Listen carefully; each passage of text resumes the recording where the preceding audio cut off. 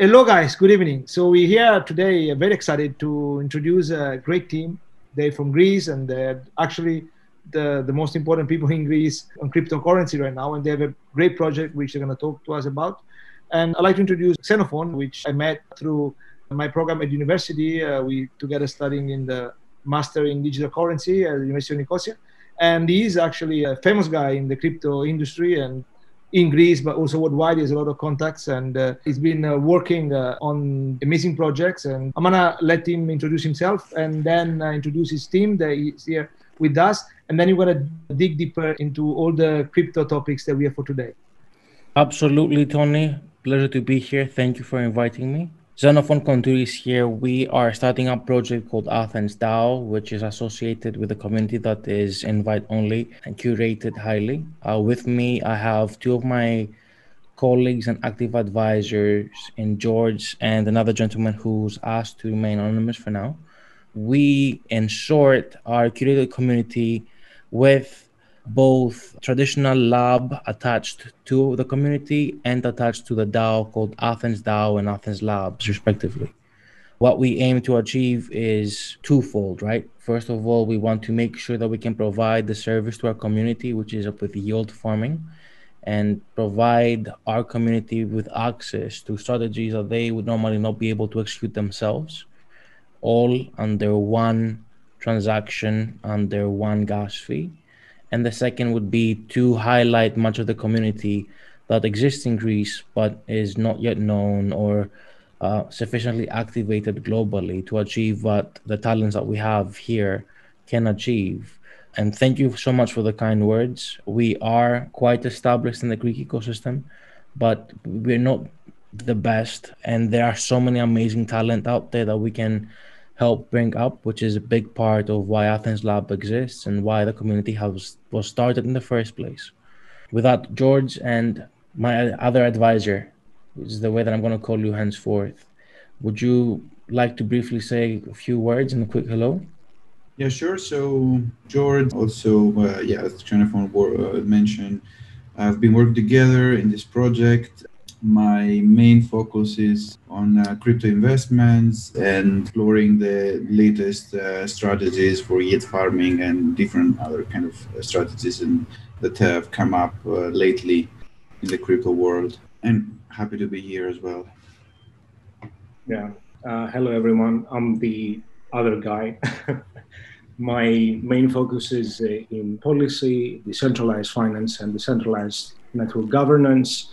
I'm also working with Xenophon, as he mentioned, and we are excited to explore this very transformative field that lies ahead of us, and of course excited to have this discussion with you today.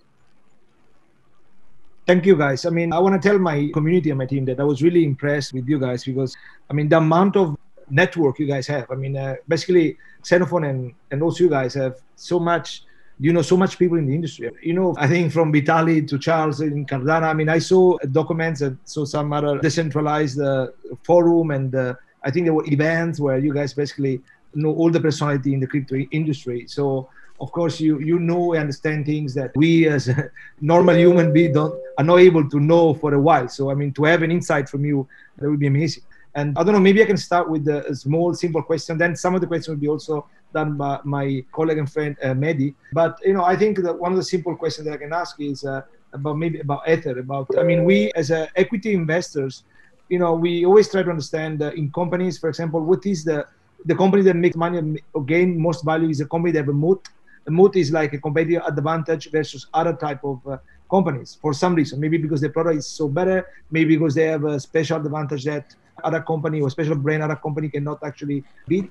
So I think somehow can work similarly in the crypto world. Like you have a currency or an ecosystem. Let's call it an ecosystem more than a currency that is much better doing things versus others that is going to grow and potentially is going to gain market share versus others. Obviously, the first thing I think is about Ether, about the difference between Ether and Bitcoin. I will ask if you think that Ether will ever eventually gain more popularity and eventually market share than Bitcoin, and how do you see the Ether upgrade going through and what's going to happen at the end of the upgrade, and then we can move from there.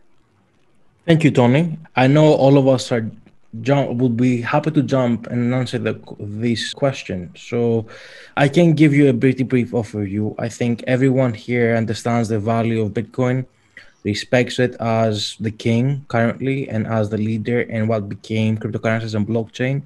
We were not going to be here if it wasn't for Bitcoin. And there are multiple ways that Bitcoin will survive and thrive in the future, but we are big fans and proponents of Ethereum, very big. Specifically, we believe that if Ethereum succeeds, and it looks quite likely that it's going to be one of the main winners, but we really can't predict the future, then we believe that, yes, I personally believe that the market capitalization of Ethereum will increase and will perhaps outpace Bitcoin and surpass it. I believe that because if it becomes the basis of finance, as we've been saying as a joke, but also as a target, it will probably hold more transactional value and through L2s and L1s, and it will probably become the basis of much of what's going to come for the future of finance and decentralized finance.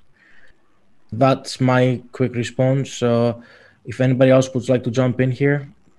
Yeah, a quick comment from my side. You mentioned the moat, right? So that's quite an interesting way to approach that, and we can see that both ecosystems have a moat, right? So Bitcoin, of course, was the first mover in the space, and the biggest moat it has at the moment is, I would say, the security of the network and the decentralization, right? There is no other network which is more decentralized and more secure than Bitcoin, right? On the other side, Ethereum has also its own moat, right? So the big, in comparison to Bitcoin and also to other networks, is the smart contracts, right? So you can do a lot more complex things. You can build on top of Ethereum a lot more complex things that you can do on Bitcoin on the layer one, at least, right? And in terms of the market capitalization, or you mentioned market share, I think, yeah. So, I mean, Ethereum, I mean, the big difference is that the Bitcoin is a deflationary asset. Like, we just have 21 million Bitcoins. You can never have more. Ethereum is not like that, right?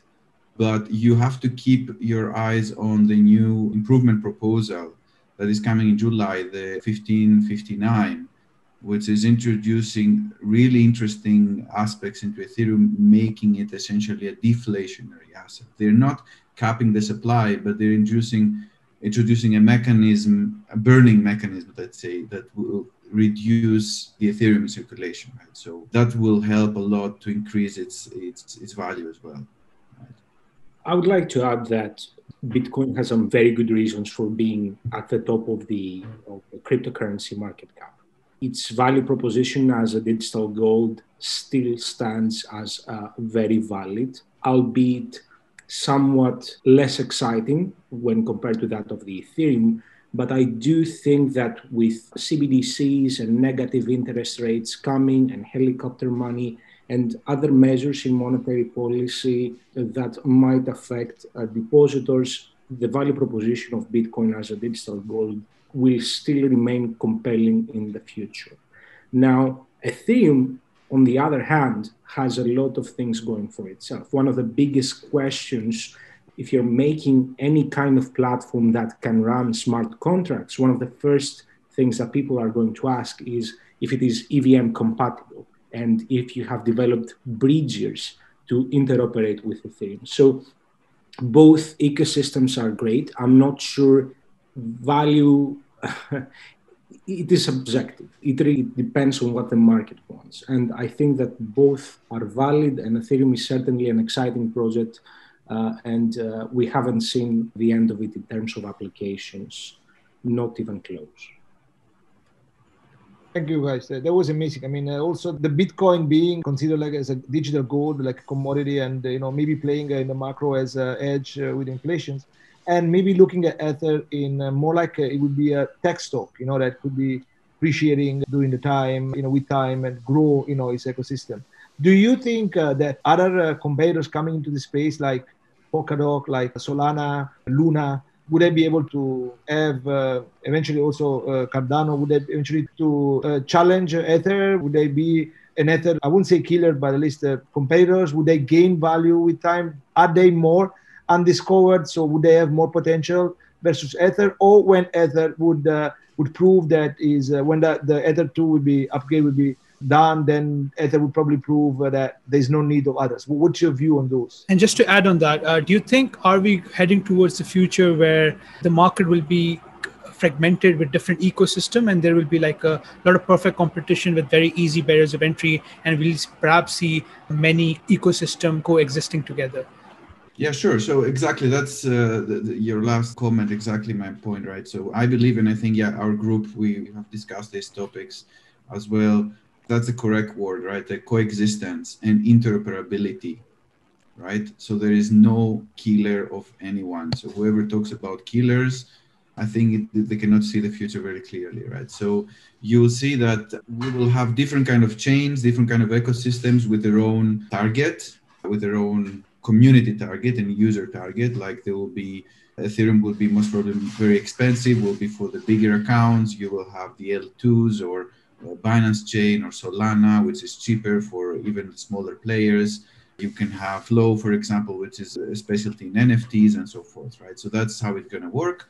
And everything will come together through bridges. You see like projects, for example, like Cosmos or Tor Chain or Multi-Chain or AnySwap, just bridging all these things together, right? You go from Ethereum to Binance Chain to Phantom to Luna and so forth, right? So that's where we're going. Yeah, I'm not a proponent of the Ethereum killer dogma. I do not believe that there will be such thing. I do not believe that open blockchains will be a zero-sum game. Different networks have different trade-offs, and this is something that we knew from the beginning with the blockchain trilemma. And different design options will satisfy the needs of different people.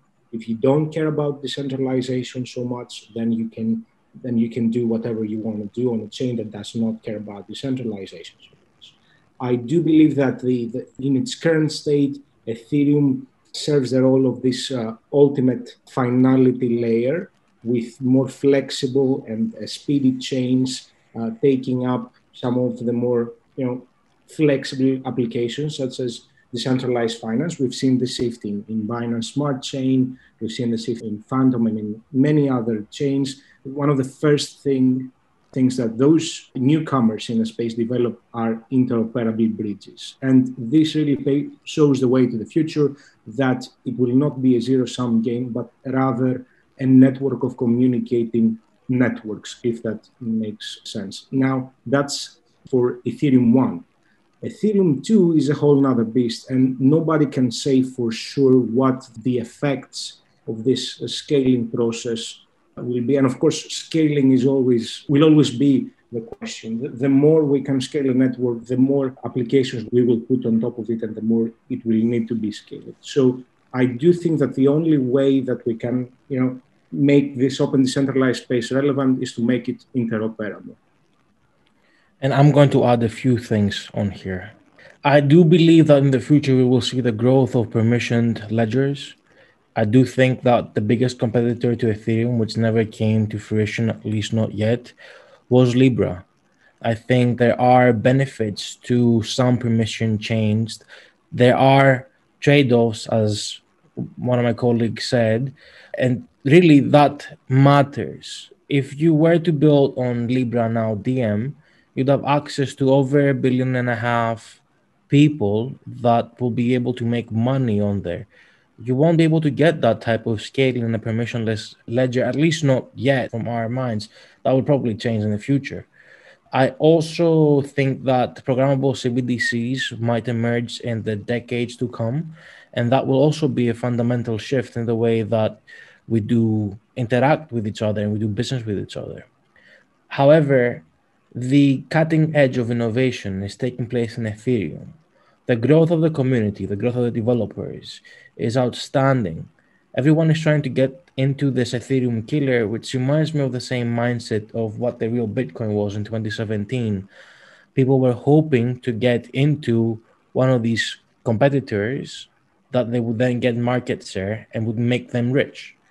I think the reason people are so excited with projects like Cardano, which haven't really produced something as of yet, is because they hope that if they buy in early, they will make millions, the same as some of the early pioneers in the space.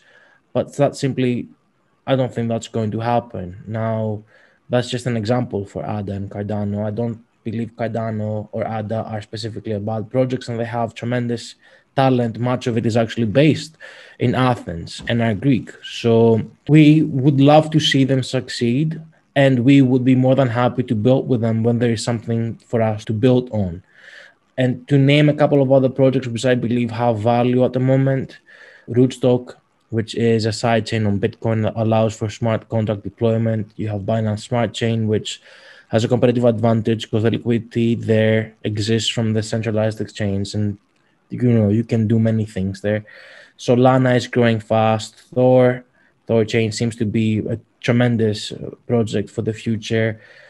Terra Luna, which we've discussed privately between Tony and I and many other people in the call, we believe it's a superstar. Matic Polygon is another project which we are fans of, and Phantom, Avalanche, to name a few. There's also multiple side chains like Secret and XDAI where we are probably going to deploy our DAO.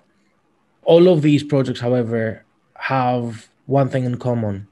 They are EVM compatible, and that won't change. If you we do equity research, and there is a lot of things that are similar in equity to crypto. One other thing is that what happened in equity, that when some company are really big, like think about Apple or Amazon, some younger people or people that want to make a lot of money fast, they don't really like to buy those because they understand that they know that the growth, the exponential growth is limited.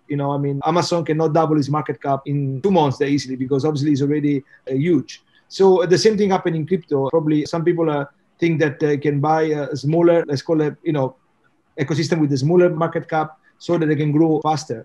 In some period, they can probably outperform Bitcoin, or in this case, Ether.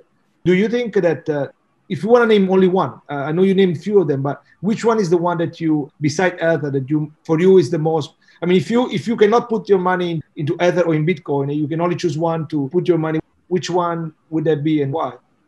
Are we specifically talking about smart chains, smart contract chains, or are we talking about crypto in general? I would say just choose the one that the project you like more, even if it's not, crypto in particular. If you think there's one project in particular that you think is going to have that kind of growth, yes, I would prefer to be named that one. So before I answer, I just want to prep this answer. Right now, the market is hot, and it's been hot for months. If you're trying to double your money now, you might be able to make that from multiple altcoins. However, if you double your money in 2 months, you're going to lose it in 5 months completely. I mean, I believe the crash is going to come like it did in 2017, like it did in 2013. I think we're going to bounce back from that for sure. And 3-4 years back, again, we'll be making 10 times the amount of money that we are at the moment. Because, I mean, okay, I might be exaggerating, but that's how the market looks to be moving. So with that, I would beware to anyone who's listening to this and tell them, like, hey, your timing needs to be as your ability to catch a project that you believe is valuable. So if I were to suggest a project at the moment, which is neither smart chain or Ethereum competitor, but is a project that I like and I always will like, I'm going to give a very safe bet, and I'm going to say MKR. MKR is extremely expensive at the moment. I got into MKR when it was sub 400 dollars, excuse me. Now it's like what, 5,500? So I am a big fan of stable coins. It was part of my research when I was in the university. I like coins like Maker. There's a few others coming out that I believe have tremendous value. I've got burned. I know other people in the call have got burned with some of the algorithmic stable coins that we were hoping can be realized. But yeah, I'm always a fan of Maker. I'm going to keep talking about Maker. I think there's a number of other projects we will talk about later that we have gathered for you that we can discuss and propose for more research for your audience. But yeah, big fan of Maker, big fan of Ethereum, big fan of the DeFi blue chips, as we call them. I mean, these are good projects with revenues, with user bases, with communities, with future DAOs. This is the future. You're still very early. It's like buying Amazon in 99. Yeah, we all love DeFi because we understand the concept of the compounding revenue and the revenue they produce. When the asset under management grow. So that's interesting. Whatever, can ask also your team, if your team, what's the view of your team on these particular questions about which they will, on which where they will bet the most money if they could not bet on Ether and on Bitcoin. And also, what would be, there's another thing that we probably all want to know is how do you actually play the cycle? Because you've been saying now, hey, it's not going to always go up all the time. You're going to have a time where it's going to go down. There's going to be a period in which how an investor in our community or, people listening to us, they saw now, they probably missed the first cycle. Now they miss the second cycle. How are they going to know when it's time to buy, when it's time to actually stay away from it? Because in equity, for example, we know how to value them. We know exactly how to value a company. Technically, scientifically, we know what's the growth is implied. We know what is the value of the asset, and we can actually take a decision based on that, not really on the technical, on that aspect. How do you do that in crypto? I just wanted to comment something on how to value cryptocurrency projects, especially under the scope of traditional investment. So if something does not have cash flows, then we cannot value it. The truth of the matter is that with DeFi, we do see yield generating assets, right? So to some very rudimentary extent, some techniques of traditional markets can be applied. Now, the time frames are still very short, but I do expect in the near future more traditional tools. We will be able to apply traditional tools to value, especially assets that are native in the DeFi space. So that is my opinion, the interfacing between traditional valuation methods and what's happening in cryptocurrencies at the moment. So go ahead, Xenophon. I'm sorry for that. I don't want to go first, actually. Let me wait. I would like to give the floor to George because he unmuted as well. And then I'm going to talk about how to manage cycles. But George, if you'd like to discuss about the project of your preference, please feel free to go. Sure. Also one more comment for me. What you mentioned, Tony, about valuing, right? You can really do value the crypto assets. You can do valuations. We always do valuations, right? Myself, for example, I never just buy a project just because its price is good and they have a nice roadmap or they make nice podcasts, right? Or blog posts. Definitely not, right? So there are tools that you can go that way and do that. You have to look at the tokenomics, right? So it's something that someone who is not really, let's say, hasn't gone deeper in the blockchain technology in general does not understand tokenomics. But you really need to understand tokenomics because tokens are like the shares of a company, right? And they just a lot more dynamic and configurable, right? The shares of a company, there are a handful of things you can do with them, right? You can issue more, you can sell them, or you can vote with them. But with tokens, you can do a lot more things. So you guys have to go deep into the tokenomics, see really how, if the token, for example, is deflationary, or the strategies they've used, increasing in value, decreasing in value, right? And then our colleague also mentioned there are tools like, for example, Uniswap. I guess you know Uniswap or SushiSwap, right? This is a company at the moment, right? It works like a company. And if I'm not mistaken, since a couple of months, their monthly revenue is over 1 billion. So they generate fees, right? Over 1 billion. So you can basically approach it as a company and evaluate it with similar strategies. You can start getting other exchanges next to each other. You can take, for example, Coinbase as an example, which is now public, and measure the revenues and so forth, right? So there are definitely techniques there, and you should go deeper than just looking at the price. So to your first question, I would like to choose more than one, but if I have to choose just one, would be Luna, Terra. So the Terra ecosystem, not necessarily the Luna token, right? I would look at the Terra ecosystem. The reason is that they have captured tremendous value. Their tokenomics are amazingly good. So they have a stable coin, which is supported by the inherent token of the protocol, which is called Luna. So the more adoption the ecosystem is getting, so the more stable coins is printed, the more deflationary the token becomes. So it's kind of rewarding the holders, right? So you need to look at these kind of things. I'm not saying at the moment that it's a good or bad price to buy Luna, but the price is always relative, right? So personally, I've bought Luna when it was 50 cents, and I bought also Luna when it was 12 cents, right?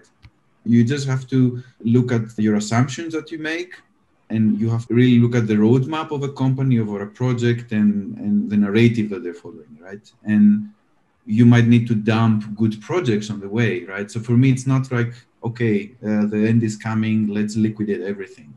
But we really need to enforce some risk management on the portfolio, and we can discuss on the strategies later. I mean, yield farming, for example, is one of these strategies that you guys can use to mitigate in a more, let's say, choppy market situation, that we're just not going up or falling down, right? Thank you. Great. Now, just to address something you mentioned about the cycles, which we didn't touch upon, and you also mentioned about actually highlighting one project. Let me tell you what I really believe, and I'm going to also mention advice that I believe your community should listen to coming forward. First of all, my favorite project at the moment is my project, the one that we're building with the team that we have in the call.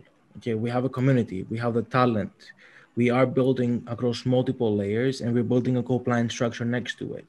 We can talk a bit more about why Athens Labs and Athens DAO can grow in the future and will grow since it is in our hands to do so. But before I go about selling my own project, let me address the cycle question. As we saw between 2017 and 2020, we have one good year where everything is going crazy high. And then we have around 2.5, 3 years where the market suffers. It stumbles down. You see multiple chains become ghost chains. You see multiple companies and firms and labs stop working. That will probably change this cycle because the industry is much more mature now and the value looks like it's been already discovered, and the respect for this industry and as an asset class is growing. But we do expect, I personally expect, that there will be a fall of 70%, perhaps even more, from the all-time high of the Bitcoin price. And when Bitcoin falls, everything else falls faster. Wow. So I expect that will take place sometime in 2022. I don't know when the cycle will end. I can't predict the future, but I would say that it's going to be either within the summer or in Q4 of this year. And I say that because last time around, one of the main reasons why the crypto market fell is because of the introduction of MiFID II. Now, MiFID was one of these directives actually, that came out of Europe that created more pressure to provide AML, KYC services, and to show that you have clear risk management of who you let buy and sell projects. Now we expect, and we know that there is multiple other regulations and initiatives taking place. FATF's recommendations for VASP, for example, shifts the liability from no one to anyone in charge or participating in the community of a project on DeFi. It's not final yet. The recommendations haven't happened yet, but they are happening in June.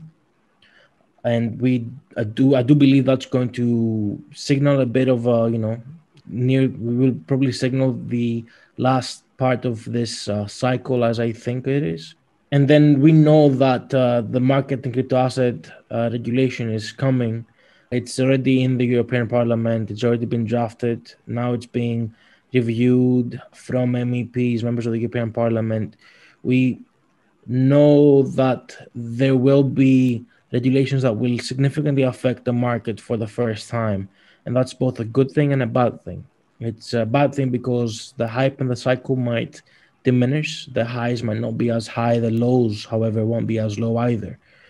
And there will be pressure, and they will become much, much harder for projects that, may have raised a couple of $1 billion in 2017 and then disappeared without doing anything.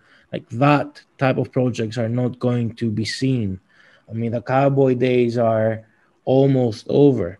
That doesn't mean that we're not going to the moon. I mean, we will be moving forward. The industry will be growing. The value is real. The innovation is real. The talent is real.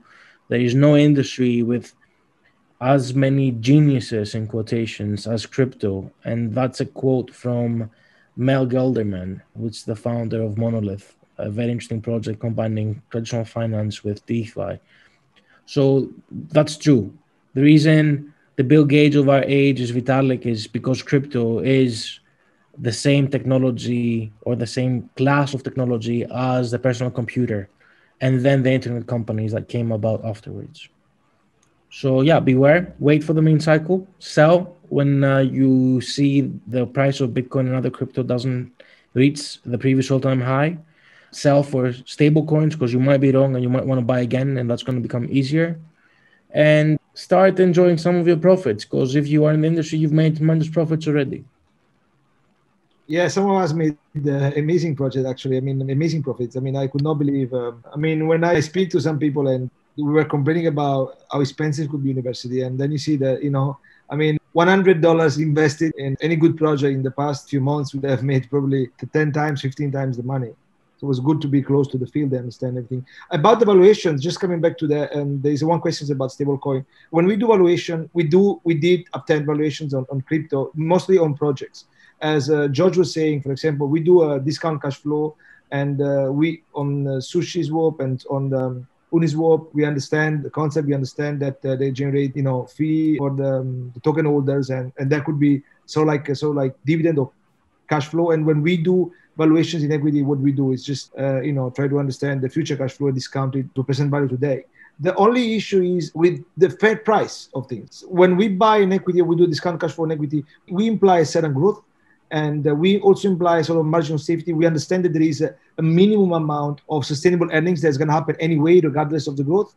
And that one is a bit more complicated in crypto for some projects, for example. Now, what would be interesting, and I just put it there, equity researchers now are coming closer to try to understand, to value crypto, but they don't really have the background in crypto, but they do have the background in valuation. So that would be great. For example, we in the industry, we have something called CFA, it's a Certified Financial Analyst Certificate, where people study how to become an analyst, how to use those tools to analyze equity. It would be great if they could be one day, and maybe with some of you guys, because you know a lot about how to value also crypto projects, if there would be a body, like an international body like the CFA, also for the crypto, that would be great. I think there would be a professional figure that would be really requested heavily from industry, because now a lot of funds and equity funds and ourselves as well, I mean, we want to move into invest heavily in crypto, but we want to invest wisely, try to understand the value rather than just simply just go for the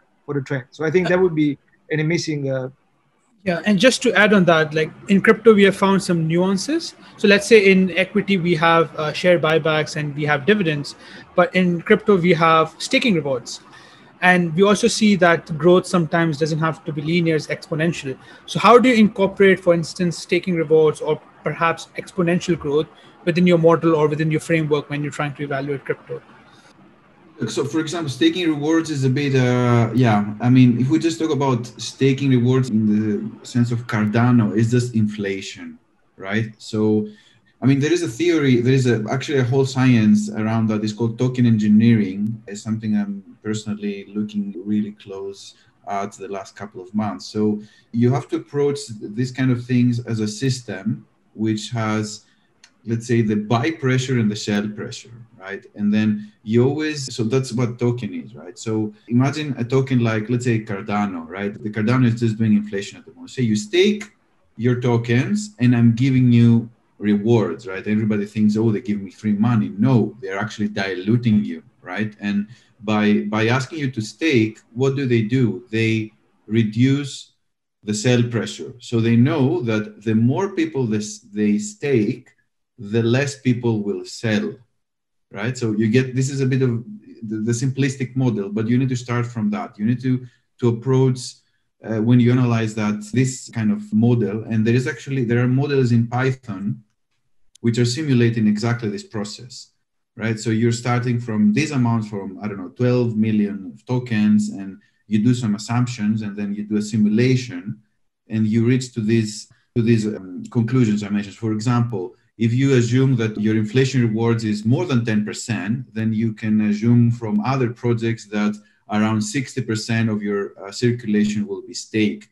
So 60% of your circulation will be basically removed from selling pressure. Nobody can sell, right? And what happens if nobody sells and you basically increase your marketing and the buy pressure is coming, the price goes up, right?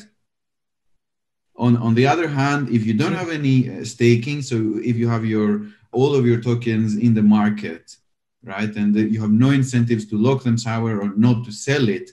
Everybody will just sell, right? And there will be no buy pressure. So this is, I mean, I think we should not go deeper in that because it's a huge topic, but it's super interesting and it's going to the direction that Tony just mentioned before. It's a whole science. So basically engineers are doing that. You need to really know Python, like to code these kind of things, create models. This is amazing. I mean, it's really amazing, very interesting. I wish maybe in the next time we can go deeper into it. Because, what you're saying is because it could be seen somehow as a Ponzi scheme, if you look at it deeply, in the sense that if you don't create real value, it's just a marketing way to reduce pressure. But at the end of the day, you're diluting the company. But, you are stopping the sales pressure, but you're not really creating value. So the real value will be created in how good the projects on the ecosystem will be.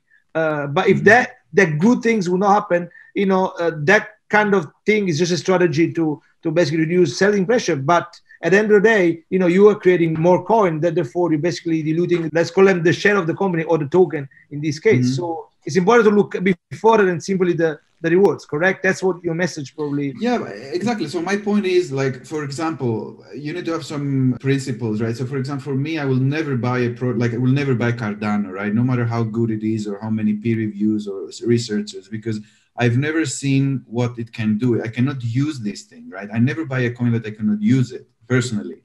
I don't like to just buy something and just leave it there and pray that it just goes up, right?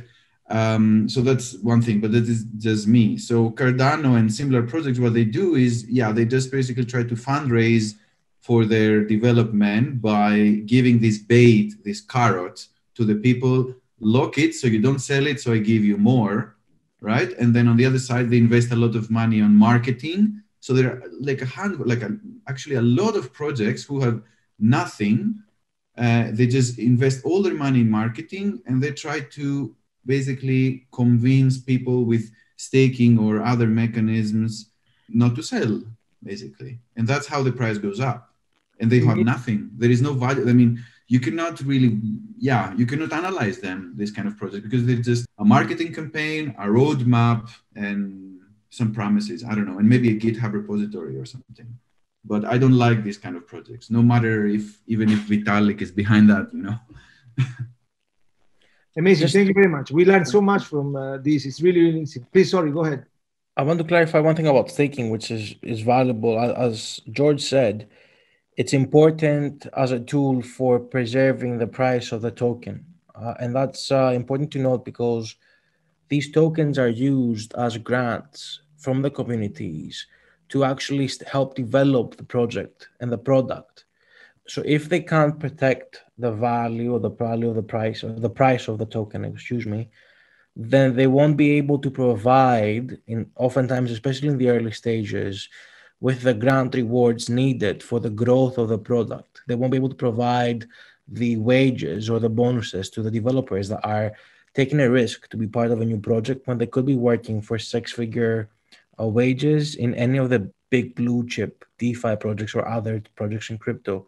So I wouldn't call it a Ponzi scheme by any means, simply because people are buying these projects as a share of the network, a network which is growing. And if it does grow, it's going to make them tremendous value, both for the utility and for the actual token itself.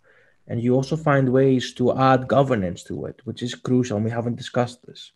Perhaps George or El can respond to that as well, because DAOs and governance are a crucial tool for how the future of finance is going to look like. One comment to that, Xenophon, very good points. And you gave me a very interesting point to touch upon. So I don't believe that exactly to this point that just because the network will grow, the price of the token will grow as well, right? That's why I mentioned you need always to look at the tokenomics. There are a lot of tokens that do not capture value, right?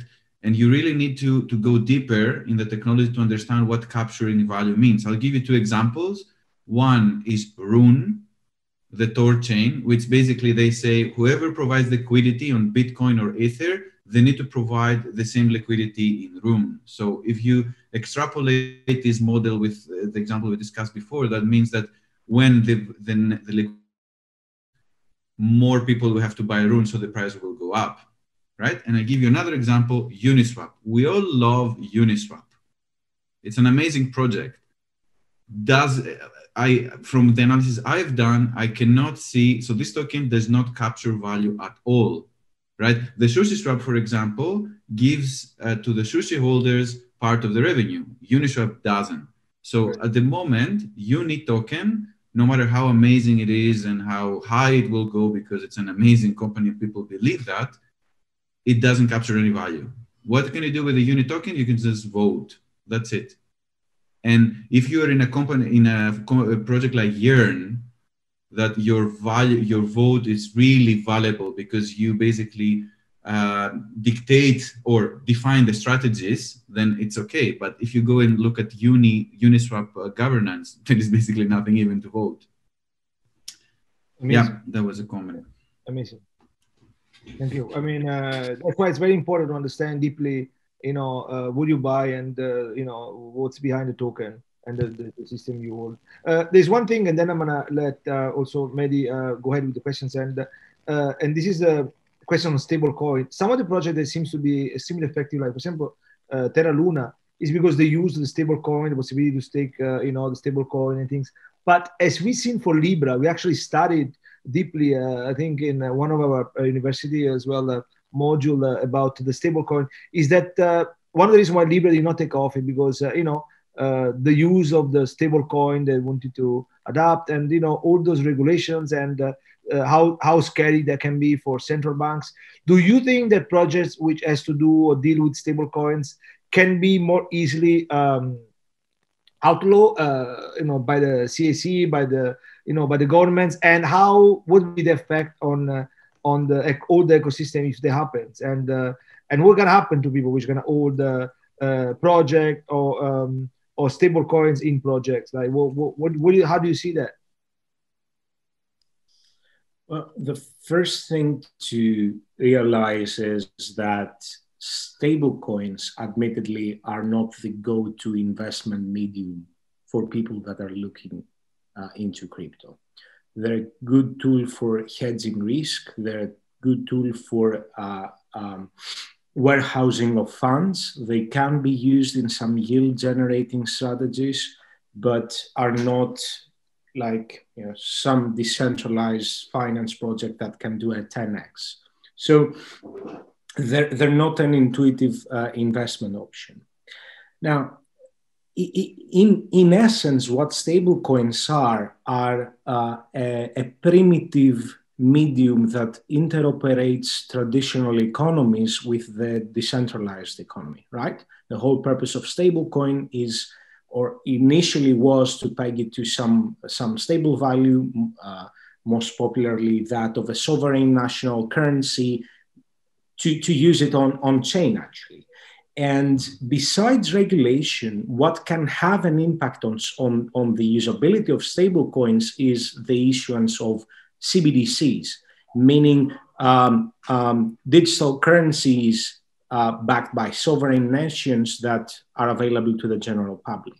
Now, depending on their characteristics and specifications, and if those play well with deployments from the open blockchain space, the role of stablecoins might be diminished, right? And significantly so. Now, I'm not suggesting that you will be able to farm on SushiSwap or whatever with a digital euro tomorrow morning, but in the long run, there is an argument to be made that much of the utility of stablecoins could be, something that CBDCs take over, and that is besides regulation. And this is something that not many people consider. So I would look at CBDCs first because developments there are rapid, and now, so this would be my response. I do see a future where the role of stablecoins diminishes. I don't think that it will be disruptive to the ecosystem, and it will be both a factor, and it will be both because of new regulations as well as CBDCs, and both are very important. And one other thing to consider is that regulation will make room for CBDCs, right? Yeah, just to shed some light, so just to add some more color to it. So let's say in terms of the Terra project, we have Terra stablecoin. Basically, it's algorithmic stablecoin, and it's basically fixed. But whatever value proposition a user finds within the ecosystem, Luna will be burned. So our point is perhaps that because the demand for that stable coin is sort of artificial, even though the underlying value proposition is there, but the stable coin itself is kind of algorithmic. Don't you think in that way, a regulator might find that, okay, there is no underlying backing, and it could be perhaps outlaw on that basis? Or could you perhaps shed some light on that? Because I think one of the criticism of Libra project was that it could basically become a global stable coin, and it kind of threatens the whole central banking and monetary policy framework of theirs. And I want to add just something as well. Like, for example, some friends tell me, hey, I can just stake on on USDT, like on a Terra platform, and have 20% a year on stable. I mean, many people can retire with 20%. Here, obviously, they should understand more about the risk and things. But I mean, would that could not that create a problem? Because when we assess, we've been long on Terra from 0.33. Obviously, we sold most of it much earlier. We did not understand it could go so high. But at a certain point when we saw the risk, we thought, this thing is too much. It's like it can be a serious threat to a real coin, like to a real currency. That kind of thinking is a mistake. Shall we also analyze risk on the basis of how big the threat could be to the central system, for example, or that's the wrong way to look at that? This is a good question. First of all, I want to state that given the volatility in the space and how things are changing, I do not consider stable coins as a viable retirement plan. That's the first thing to say. So, secondly, I do think that sovereign nations are more threatened by big tech companies because their solutions, because they will leverage their existing networks, which are huge, and their solutions will interoperate with existing front-end solutions that already exist in the regular economy. So the first threat is there. I do not see any immediate Terra, Tether, or USDC, or some other deployment from the decentralized space can threaten a sovereign nation. That being said, depending on the regulations that will be developed to mitigate the impact of privately issued global stablecoins, some of those might impact decentralized solutions as well. I do not see a future where governments will very surgically target a specific decentralized stablecoin, but wider regulation might affect those. The important thing to consider here is what we call geographical arbitrage, right? So Facebook necessarily has some specific geographical presence within some boundaries and can be regulated depending on in which country it is active. Projects from the decentralized space are not like that. They are geographically distributed. They are not managed by a single entity. And what I would advise anyone developing a stablecoin project is to make sure that they cannot control what they have created, because they will be likely kept liable. So yeah, those are my 2 cents. I wouldn't be very afraid to that stablecoins will go away tomorrow, but and I think that if at some point in the future they are to be regulated, there will be a lot of warning shots along the way and opportunities for people to reassess their investment choices. So let me jump in here a little bit myself as well. Stable coins are my passion, and really, in many cases, they've been one of my areas of focus for all of 2019. I was writing a thesis on them, and then Libra came about, so I had to turn my thesis in two and start again. But I am a huge proponent of stable coins. I believe stable coins are undervalued in crypto assets at the moment because of dogmatic beliefs held against fiat currency, as many of the older members of the community might tell you. However, let's look at the track record. Over the past few years, the way the growth of the industry has come about has been through investments that came in Silicon Valley through stable coins. The market capitalization, meaning the amount of stablecoins minted, meaning the amount of dollars in bank accounts for these companies, has exploded as fast as the market capitalization of the whole industry. If you look today at Tether, which is one of the many stablecoins that exist, and it's the most famous one, you will see that its volume, the amount of Tether traded per day in dollar amounts, is oftentimes way higher than Bitcoin's daily trading volume. You will see that across multiple different criteria, that the growth of stable coins and the way that people use them indicates that the market prefers them as both an onboarding and offboarding platform at the moment, and as an end of day benchmarking product for their trading activities. The only way that you can threaten the way that stablecoins operate today is if you provide a better alternative, which could be international, easy to use, interoperable CBDC. However, that's not coming soon. That's going to be coming in, 5 to 10 years. And even when it does, it's probably not going to be what we are hoping for it to be. There is still a long way to go for stablecoins. And when they do come about, they're going to compete with fiat-backed stablecoins first. That means companies which have a one-to-one relationship with a fiat currency locked into their bank accounts, the Tethers, the USDCs, the Gemini dollars, the True USDs, and so on and so on, the Paxos standards.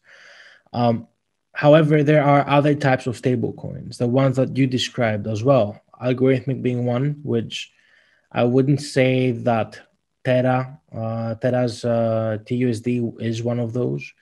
But there are algorithmic ones which are very, very interesting.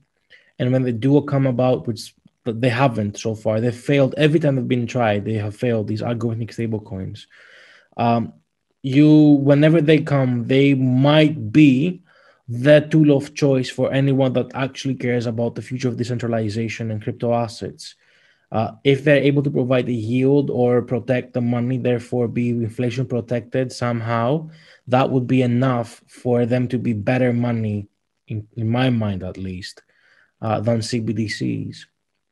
And then you have crypto asset backed stablecoins like the DAIs and the MKRs, or the RSRs, RSVs, or the Terra USD, where they use either mining power in the case of Terra USD, or other crypto assets, whether it's a basket of them like Maker, to create loans, pretty much credit on their own money. So what they do in these situations is not that complicated. They create a collateralized debt position where they put $5 worth of, let's say, Ethereum for this scenario, and they spit out $1 for every $5 that they loan in. Therefore, that if you look at this, now they have $6 worth of their money, 5 being locked in this vault, 1 being in a stablecoin form. Now, the value of the money that's locked here, because of crypto assets, might be very, very flexible and very variable and volatile. However, as long as they don't reach a point where they are 1-to-1 or under, then they always should be covered. The risk assessments in these algorithmic backed, crypto asset backed stable coins, because they do both. They are able to mint new DAI because of code, which allows them to create credit for themselves. These are not going to go away. There is use for them. They are the basis of decentralized finance at the moment, because you always need to peg at a stable value to be able to return interest. So when we are looking at the way that money works, we need to understand that stable coins are the best tool we have currently to create financial contracts in Ethereum, in other smart chains, and so on and so on. So I don't think their value was going to go away. I think buying some of the main governance tokens for these stablecoins is a very good decision. Maker did like a 10x or something, or more, or it's more than that. RSR did something like a 25x. Like these companies did go like crazy high, and there are others that failed completely. And of course, I bought the ones that failed, not the ones that succeeded totally. Besides Maker, but that happens with everything that you want to do. You want to take a risk and get a high reward. You're probably not going to succeed in that, because that's the point of risk. But again, I'm a big fan of stable coins. Now, just to conclude this conversation, because now we opened up a topic that I love to talk about. Regulations against stablecoins are coming. Like, they're here. They're being reviewed currently at the European Parliament. They're called asset reference tokens. Asset reference being anything that has to do with metal, commodities, stocks, or sovereign currency. So the whole of MiCA was pretty much created and influenced, at least it seems like it to me, from the desire of the European countries to go against a big incumbent entering the money industry, which would be in this scenario DM and Libra. However, when it comes to the risks that you see in a token like Terra USD, well, at least you see the risk. There are billions of people in the world that don't have the euros like we do, or the dollars that they have in the States, that don't have good sovereign currency that they can trust, and they can't see the risk because they're supposed to be riskless money. But that's not the case. Like, it's true that you will have hyperinflation in some countries. If you are in Angola or in Turkey or in Venezuela, and they provide you an option to have your own fiat currency from your own country or Terra USD, I can tell you that as long as someone is tech savvy, they will probably prefer Terra USD. And I'm a big fan of Libra. Big fan of Libra, because billions of people that did not have access to good money will be able to get access to Libra and store their wealth and build their wealth digitally, where nobody can actually effectively confiscate that. Although, I mean, that's a permission ledger. You can always find ways to bully a company to provide you with money from other people. That's always a risk. But the rewards are higher than the risk for many, many people.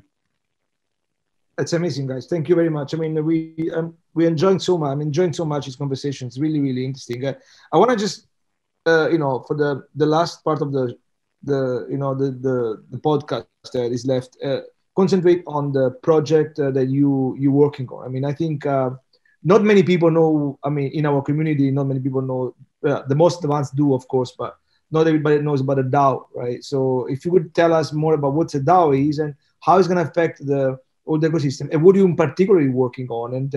And I saw the project. I've been participating to some codes, and it was really, really amazing. It's really, really interesting. So I really look forward to your explanation.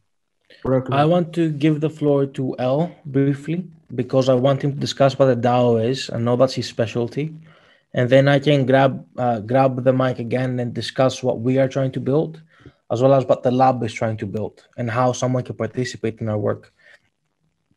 So the floor is yours. I will just give you a very brief overview of what we mean when we say DAO. So DAO is a decentralized autonomous organization, decentralized in the sense that it is not a conventional company. It is geographically distributed, and it relies on the blockchain. It is autonomous in the sense that it does not rely on the laws of the physical world and of the world, but rather on smart contracts that conventionally execute based on pre-programmed code, and it is an organization in the sense that it is a collection of people that come together in order to fulfill a common goal. And I'll pass it on to Xenophon to explain what our goal is. Absolutely. And for that, I think we need to start from the history. So earlier in the year, the first bubble came for crypto. We were looking at Bitcoin at 15K for a long, long time. And then boom, 30K within 2 weeks, perhaps a bit more, perhaps a bit less. That kickstarted this cycle we're in, which we expected anyway if you were in the industry. And in that time, I decided to create a community that would be both international in nature and scope, as well as focus a bit on Greece. We looked at the industry in Greece and we saw tremendous skepticism that was unwarranted for some of the innovations taking place in these smart chains, as I like to call them. And we saw a lot of hostility on a couple of new ideas, at least I did. So I created this community for two reasons. First, because I want to protect my community and my friends from being scammed from bad projects that are prevalent in the Greek ecosystem, the ones that promise the moons and deliver nothing. And we're not talking about Cardano in this case, because Cardano is a serious project, even though we don't perhaps like it as much as others. We're talking about bad projects. I'm not even going to mention them because they're scams that were prevalent in the Greek ecosystem. That was the first. The second one was to embed this understanding and the value, and to build this community of novice people entering the space alongside my network and the network of my network, which I invited to participate in this community, and we flourished. We did not expect the growth that we saw. However, we soon realized that the knowledge gap between the novice investor that still wants to yield farm but doesn't actually know how to do it, and these are, mind you, not 20-somethings. These are oftentimes older gentlemen that have been in the financial industry for quite some time, that understand the main ideas behind it, but perhaps might not know how to get these things deployed. We realized that people were eager to learn and eager to participate in these opportunities, but there was very few ways that we could guide them effectively, which is why gradually the discussion of this DAO emerged. And the DAO functions as a community managed pool of funds where you can exit at any time you wish and you can enter any time you wish. There are some limitations for the earliest versions of how often or how much or how little you can invest, but that's simply so that we can test the waters why we actually built. This DAO that will deliver a couple of key services to our community members, which are cross-chain yield farming services. That means we pool money together, we delegate them to a team of experts, including both the people that are in the call and others which could not make it. We plan along, we have a multi-sig so they can protect the money as much as we possibly can, and then we move to deploy them. That's at least what the main concept is. In the near future, we hope that all of this can be done algorithmically without trusted delegation of funds and decision-making, with voting and with grants that can actually help build some of the ecosystem in Greece. And as I was saying before and over the chat, the talent in Greece is world-class oftentimes. The people we have in our community are, in my mind, the best that are active within our community in Greece, because they know what they're talking about and they are willing to sit back and research thoroughly before making a decision. So that's why these people are selected by the community to lead this initiative. Now, furthermore, besides that, we created multiple other projects that are coming outside of the community. We issued the first NFTs in Greece. We issued the first social token NFTs in Greece. We've already started educating some of our developers in our community in Solidity. We closed multiple partnerships, including one with Consensus, where I'm going to become their ambassador in Athens. And that will allow my community and my developers access to their blockchain academy for Solidity, which is crucial because there is not enough talent. Like everyone that's writing Solidity is either wealthy and rich right now or is building something that's going to make them rich. We need to have a recurring system of talent development. We also started a partnership, which is almost complete. These things, I'm telling you these now because they are going to be complete in the next few days. This other partnership is with a design and UX UI firm called Prince & Co. They are co-creators of Google Creative Lab, and they are in charge of rebranding the Greek economy and the Greek tourism industry. So they're going to be coming in, helping us with UX, UI, and design and branding. And lastly, we built a partnership with Wasio. Now, Wasio are legal tech experts, which are looking to build the first DAO in Europe. And that's going to be Athens DAO. The Athens DAO is going to be a compliant firm. And next to the compliant DAO, we will have a development studio, not a development studio, a venture studio, a startup studio that will manage the tech talent and the wages and the costs for building this DAO. This is regular practice across the industry, but we'll also focus on helping the community build its own projects out, projects which can benefit the DAO in its activities in yield farming. So what we are trying to achieve here is build an ecosystem of world-class talent and success. It's going to be a big path to achieve this. However, the talent is there. The desire is there. We have over 20 people volunteering for work. Both George and Elle, who's in the call, volunteered their time to be here. I'm not paying them for this. They want us to make it happen, make it work. We have over 7 full stack developers working with me at the same time, learning Solidity while they go along, helping me deploy this DAO contract in a sidechain, which is going to diminish the gas needs and will allow more access to our members, who are also educating in what it means to access these L2 solutions. And there are multiple other projects, which I'm not going to get into detail now, that are being deployed with parts of our community. So we expect that if things fall along the way as we intend them to fall, if blocks are filled, as we say, that we may be one of the pillars of the Greek ecosystem when it comes to crypto. That's the goal. The goal is to bring Greece and Athens to the level that we should be. And we are lacking compared to our neighbors, including Italy and Turkey. Turkey is number 5 globally for crypto asset adoption. They have a very similar culture to us, although we don't like to talk about that much. So that's the summary. That's what we're trying to achieve. If you are looking at equity investors and venture capitalists that are trying to enter the space, they would have a tremendous opportunity to do so through the lab, which will be a compliant legal entity based in Luxembourg, most likely. It's being built right now. That they will be able to have both discounted rates for offerings of our project tokens when they enter the market, and they will also have equity protection, and they would have an actual vote in a board because they are equity shareholders of a legitimate business that exists already. We are not reinventing the wheel. We're trying to merge the two. And we know we can do that because we work with policy and we know what's coming.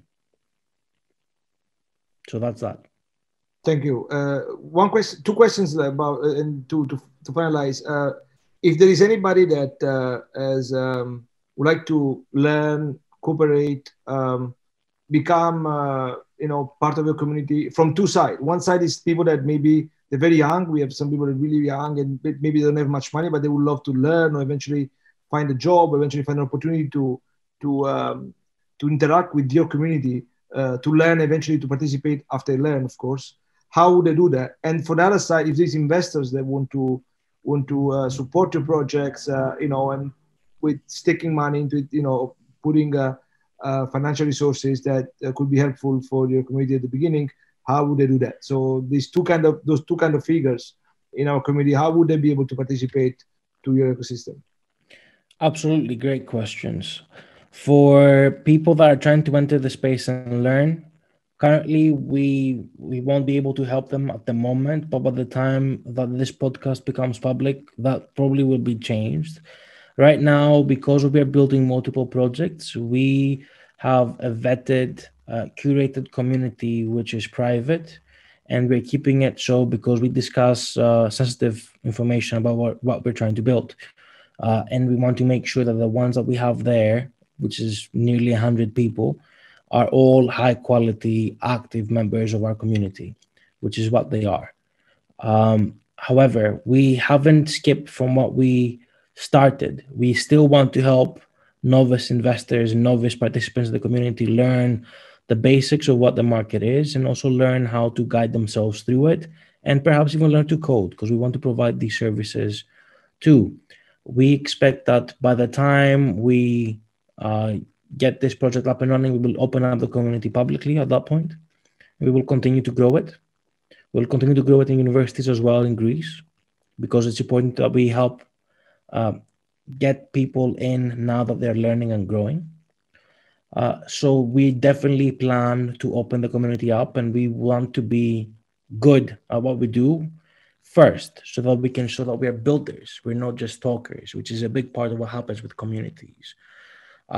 So that's the first answer. The second answer, when it comes to investors that are potentially interested, they can reach out to me over LinkedIn, xenophon.kontouris. That is Xenofon. That's my first name. Last name is Kontouris. Or they can reach me on Telegram simply at Xenophon, which is Xenofon.